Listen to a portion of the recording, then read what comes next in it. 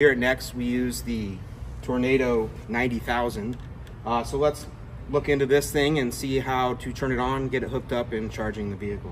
Now that we've accessed the battery, we're gonna go ahead and hook up the positive post first, and then our negative post second to the battery.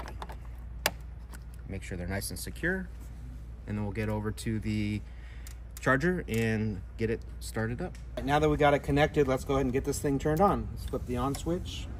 Let it boot up, and then we're going to pay attention to these lights down here. So we got supply, repair, normal, AMG, cold, and boost. You can use the mode switch to switch back and forth between the two. You can see our voltage is 12.4 volts. Let's go ahead and get this thing fired up. All right, our voltage is now at 13.4 volts and about 6 amps.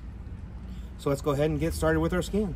So that's our video on how to hook up a battery maintainer charger to the vehicle.